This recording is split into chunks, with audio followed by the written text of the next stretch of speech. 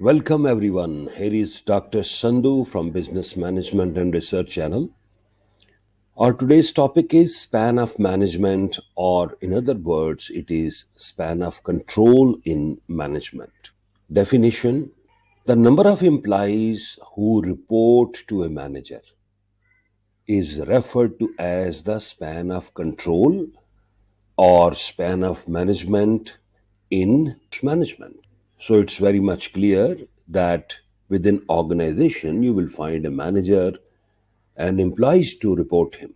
A manageable workforce is referred to as a manager's span of control.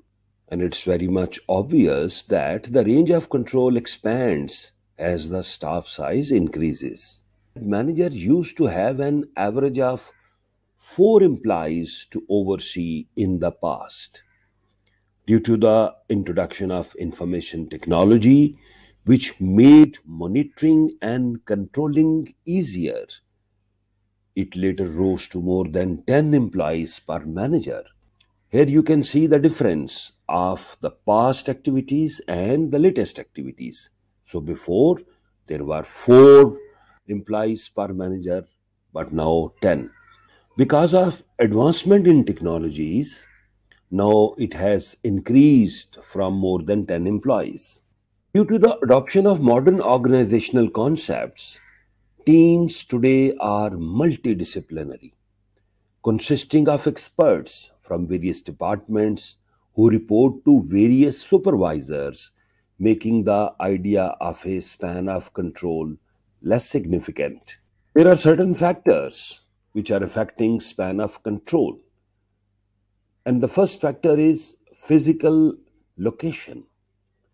The management span will be limited if the team is dispersed across numerous locations, making it challenging for managers to supervise their staff. It is one of the challenge. Number 2, managerial competencies. A skilled manager can oversee more employees, increasing their management scope. Employee competencies. If subordinates are competent, managing them will be simpler because they won't need as much supervision. Consequently, managers will have a wider range of control.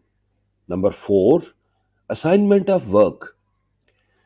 The staff will be experienced and require less supervision and control if the tasks they are given are repetitive and similar. Consequently, the control's range will be wider. Number 5, the duties of manager. Manager's scope of management will be limited if they are also responsible for other organizational duties in addition to leading a team. Span of control types. We will discuss 2 types: wide span of control and narrow span of control. So what is wide span of control? Flat structured organizations will have few hierarchical levels and a broad range of control. Many employees are under the supervision of managers here. Since there are fewer levels of hierarchy, it is less expensive and more adaptable to change. The main benefit of this control span are lower cost, faster planning, and well-trained subordinates. If there are many employees, this type of control's primary drawback is managing them. Additionally, having a large workforce can occasionally be confusing and challenging for the management. Organizations with a large number of levels in the hierarchy will have a limited range of control. Here, managers are responsible for fewer workers with complex work requirements. Where ongoing managerial support is required, a narrow span of control is very much useful.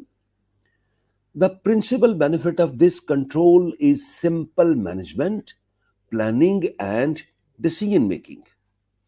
This range of control's primary drawback is its price. More managers equal higher expenses. More level of hierarchy also results in communication delays. Summary: according to its needs, an organization may have a range of control.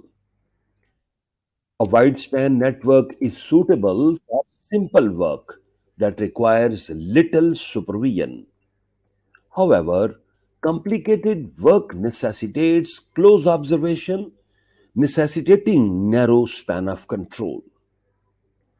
Both control spheres can exist in large organizations. Keep it in mind. For instance, both the top level and the lower level have a limited range of control. Thank you very much. Keep watching and don't forget to subscribe. Best of luck.